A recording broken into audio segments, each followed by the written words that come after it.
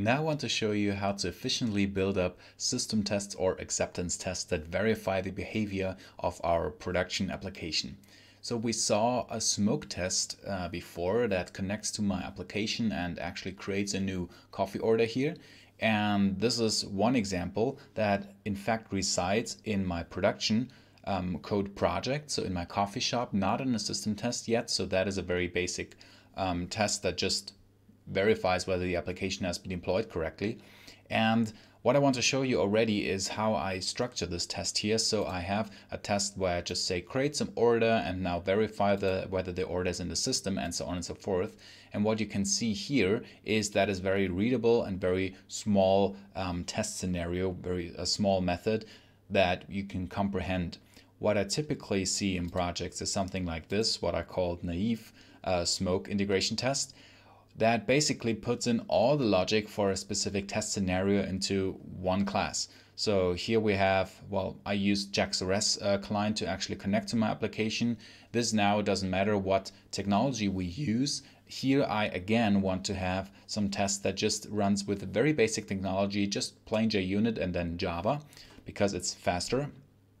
And then I create a new client and use the JAX-RS logic here. I say create a new order with espresso from Colombia, similar to what I did in a command line.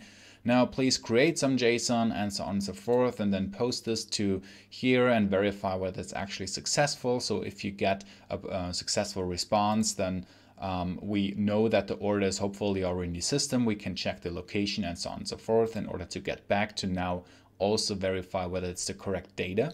So we connect to it and load the order here and then assert whether all of that is correct. And then again, we can also load all of the orders and see whether that identification is contained in all the orders. And now you see, okay, if you read through it, you can kind of comprehend what is going on. But one of the issues here that we have with these type of tests that is not really maintainable, because now all of that is part of one test method. And that is supposed to reflect the test scenario here. But what happens if, well, the test scenario changes? So for example, espresso changes to something else, or Colombia changes to something else, or if we have new test scenarios, well, then it's not really obvious. We actually have to read through the code and see that we don't miss anything here.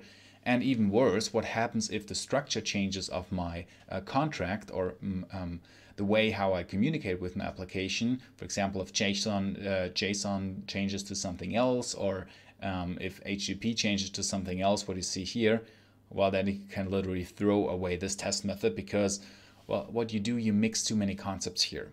Later on, I will show you how to make this a little bit more maintainable. But if you see already what I did here in this example is I outsourced all of this lower level logic, how to execute all of these behaviors, for example, how to create an order or how to load an order.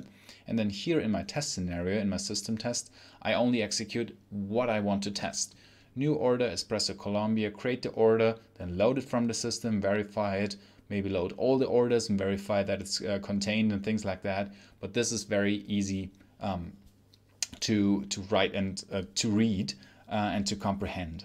So also what I do here, this is still again my smoke test that is part of my application. I connect to my running application and that executes very, very quickly. So one of the important things for me locally when I am in my development mode, I want to have very quick verification that this works. And in order to do that, what I do, I separate the test lifecycle from the test environment lifecycle. So what I already have, I have a test environment that runs locally, what you saw before, similar to these Docker containers or however you want to run your application. And then the tests actually, they don't have any other runner or extension. They don't fire up stuff. They just connect to something that is already running. And this is much quicker verification because you don't have to wait for setting up these environments each and every time. And there's a lot of test technology out there, I will talk about this a little bit later as well, that helps you to make that very easy on the Java code to set all of these things up. For example, some simulated environment or some Docker containers, which is very convenient on a code level, but it doesn't really make sense if you look at the overall runtime and test execution time, because you have to set that up well, each and every time you execute these tests. And what I want to do instead, I want to set that up once and then just fire up all my tests against the already running environment, because this is just much quicker. So if I just execute, I can execute this again, or even the naive smoke IT, it runs in the same performance. This executes just very quickly. And that is an important thing to see, that the system test uses my application just in a similar way how it would run later on in production. What I do here is I run my application in Docker containers locally, what you saw before. That is my application under test, the coffee shop. It, in my case, uses a database. This might or might not be mocked for the scope of this acceptance test or system test. Depends what actually makes more sense or what is easier on a development side. And then I also, well, I have a backend here. So the barista, this has some communication. If I create a coffee order, then at some point my coffee shop will send this order to the barista. And of course, I also want to verify that contract, that this verification just works as expected. And then what I could do, I could implicitly test that by setting up the correct coffee shop application and actual barista backend locally, for example, or on my test environment. Or what I can do is instead, similar to code level tests, I can replace that with a mock. I can, for example, have a mock server technology such as wire mock, and then not have the actual barista application, but just a mock that I can control and use to verify the behavior the same way like I would do that on code level tests. And what I want to do now is I want to set that up locally. I want to set that up once, so basically fired it up in the beginning of my development session, and then just verify the tests against this already running environment, that this runs very quickly. So what I can do then, I can use some technology, and this really depends how your application is running, in a way that I can now hot swap and change my changes in my application here in a very fast way with very fast feedback. So for example, what I do, I have my running environment that you just saw, and I can execute my tests very quickly because I separate this lifecycle. And also in the same way, what I can do, let's go into my production code, because this is how I run my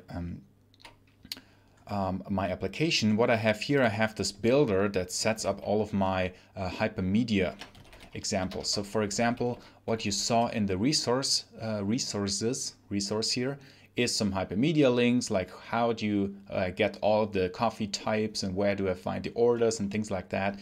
And what I can do, I can just like add something here in the code. So I just change my production code, for example, say add some hello world example here.